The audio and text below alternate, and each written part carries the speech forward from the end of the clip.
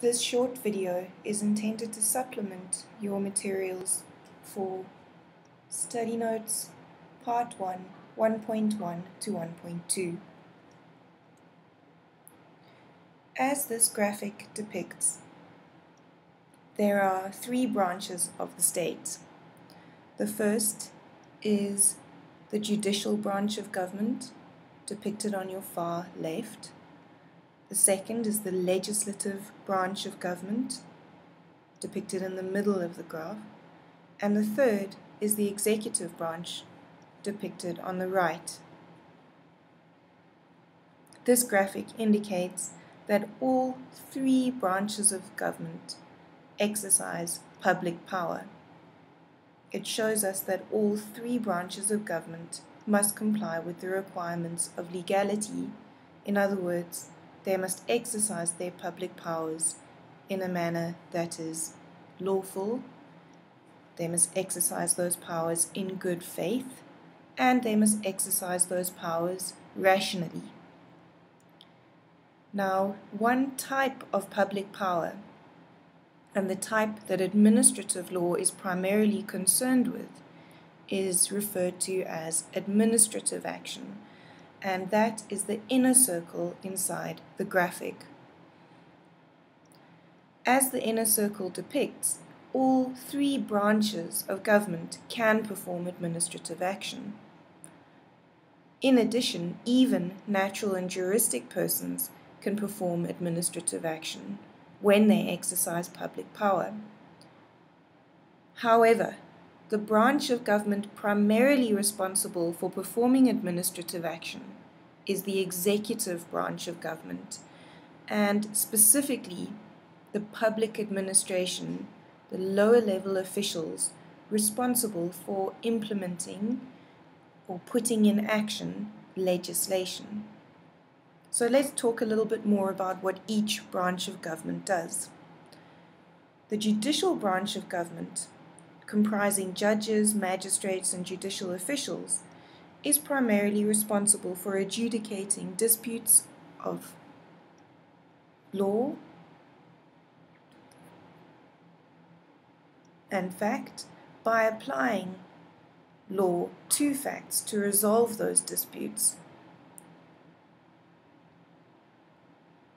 The legislative branch of government comprises Parliament, the national legislature, and provincial legislatures, as well as municipal councils. Now, this branch of government is primarily responsible for creating legislation, so making law. The executive branch of government is primarily responsible for formulating policy and putting law into action, so executing law. Now, this branch of government is made up of the high executive, the president, his cabinet, and MECs of the provinces, as well as lower level officials who physically, on a day-to-day basis, put law into action. Now, administrative action is typically concerned with those public officials who day-to-day put law into action. Those people are performing conduct that is described as administrative action and meets all the elements of administrative action described in the inner circle. In other words, they are usually involved in taking decisions that are administrative in nature, that are public in nature, that are performed in terms of empowering provisions, and when their decisions have adverse impacts on rights and are sufficiently final, and provided those decisions are not covered by any of the specific exclusions listed in PBL, then their conduct will be administrative action and will be regulated by the Promotion of Administrative Justice Act, PBL. Now, when conduct of the public administration or any other of the branches of government is performed that does not fall within the definition of administrative action, then it is not regulated by PBL, and instead it is considered public power that must be consistent with the requirements of legality. When public power is administrative action and does fall within the definition of administrative action in terms of PUDGA, then it is regulated by PUDGA and must be consistent with the requirements of lawfulness, fairness, and reasonableness. If it is not, then the power can be subject to review in terms of PUDGA, and a remedy in terms of PUDGA can be granted in response to a failure to comply with the requirements of lawfulness, fairness, and reasonableness.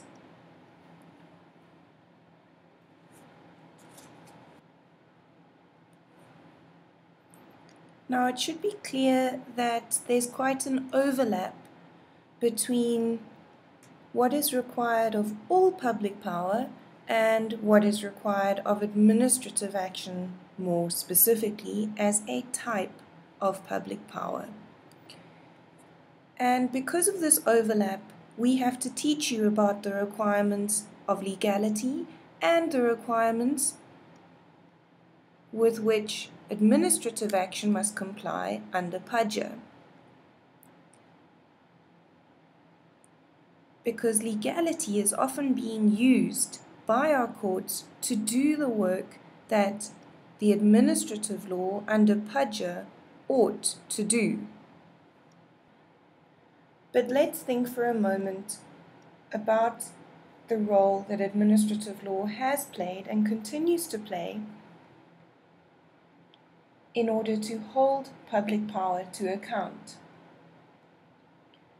Some of the examples we've given you in your study notes to read include the case of Abdurrahman, where the appellate division during the apartheid era held that a decision taken in terms of national legislation authorizing the exclusive use of railway cars for white people only in a passenger train, without also reserving cars for other groups, was an unlawful exercise of public power in terms of the administrative law. In the apartheid-era case of Ricotto, the court held that the practice of the East Rand Administration Board, which made it impossible for black workers to establish permanent residence rights in white areas, conflicted with the purpose for which the board had been granted its powers, and that its conduct was therefore unlawful also in terms of the administrative law. These two cases show that during apartheid, the administrative law played an important role in the struggle for social justice of that era. Post-apartheid, the administrative law has been a useful tool in the ongoing struggle for social justice, as the majority of South Africans do not yet have access to resources to meet their basic needs. So, the administrative law has been invoked successfully to control state decisions about access for impoverished people to basic resources such as social assistance grants, housing, electricity, and water. An example of this is the Joseph case, where the Constitutional Court held that the termination of the electricity supply of a group of impoverished people living in a block of flats was administrative action that was procedurally unfair and should be set aside.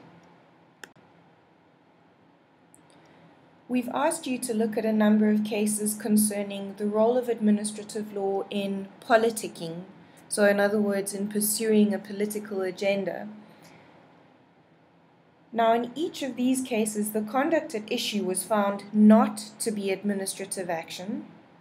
So in the case of the Similane decision and in the outer e-tolling decision, the conduct was found not to be administrative action. So what that meant is that it wasn't reviewable or subject to judicial scrutiny in terms of PUDGA. However, the principle of legality applied, and some of the standards that would be applicable under the administrative law previously were used in relation to an example of public power that did not amount to administrative action, so as to hold government accountable, or at least to test government conduct against those standards of accountability. And we've included these examples of public power for you to read and think about because they illustrate that there's an overlap between the requirements of legality and the requirements of administrative law under PBL. And they also illustrate that we need to always test whether public power that might be administrative action against the definition of administrative action in PBL in order to see whether PBL applies and to use PBL when it does apply instead of legality. And this is because of what the principle of subsidiarity tells us about invoking a specific norm, in other words, the norms in PBL, where that specific norm is applicable, rather than having resort to a general norm, in other words, the general norm of legality. Subsidiarity tells us that we have to check if the specific norm applies and only use the general norm of legality when the specific norm is found not to apply. And so that is why we've included the cases of Similane and Outer in your reading, because in those cases, subsidiarity was correctly followed. The conduct was found not to be administrative action, and therefore not to fall with the inner circle depicted on this graphic, and only thereafter to be tested against the more general standards of legality as conduct that is public power in the bigger circle and not in the inner circle of your graphic. Now, importantly, whenever we speak about testing public power, we're always referring to what the courts do when they scrutinize exercises of public power when a dispute is brought to them. So what we're referring to is the process of judicial review, where courts examine exercises of public power first to determine whether or not those exercises of public power are or are not administrative action, and then to determine whether those exercises of public power comply either with the standards of legality, if the conduct is not administrative action, or with the standards of PBL, if the conduct is administrative action. So let's talk a little bit more about judicial review. The process in terms of which public power can be tested in a court for its soundness is known as review. And this is a process in terms of which a court determines whether or not a decision complies with the requirements of either legality or PBL, and if it does not comply with those requirements, sets the conduct aside, usually. And the scrutiny of the exercise of public power and the remedy of setting aside is particular to the public law. In administrative law, the remedy of setting aside is provided for in PBL, and under constitutional law, the remedy of setting aside is a function of Section 172 of the Constitution. But what do courts do when they review a decision? Well, there'll obviously be a dispute between someone who's affected by an exercise of public power and someone who has performed public power, so typically someone in government.